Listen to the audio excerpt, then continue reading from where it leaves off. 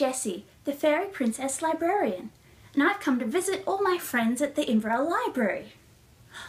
I think I see Mr. Owl over there. Hello, Mr. Owl. What are you doing at the library today? Hello, Jessie. I've come to the library to eat my lunch. I brought apples and lime cordial. Oh no, Mr. Owl. You can't have food and drink in the library. That's not allowed. Why not? Well, there's lots of good reasons not to have food and drink in the library. Here, let me show you. Let's take a look inside a book.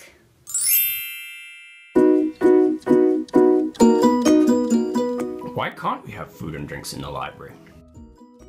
The main reason is that food and drinks can be spilled. What a mess. Spilled food and drinks are very bad for computers. I'd hate to accidentally break a computer. Spilled food and drinks are also very bad for books. Look at those books. They're ruined.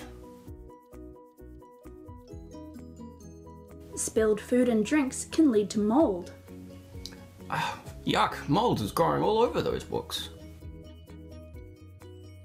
Food and drinks can leave crumbs, scraps, and sticky marks.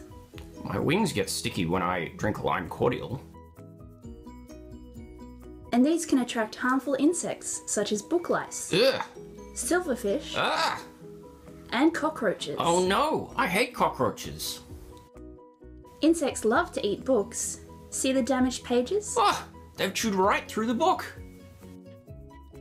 To protect our books and computers, food and drinks must stay outside the library. Now you know that there's very good reasons not to have food and drink in the library. Thanks, Jessie. I'm happy I know how to help protect the library. I've just got one small problem. Oh? I'm still hungry.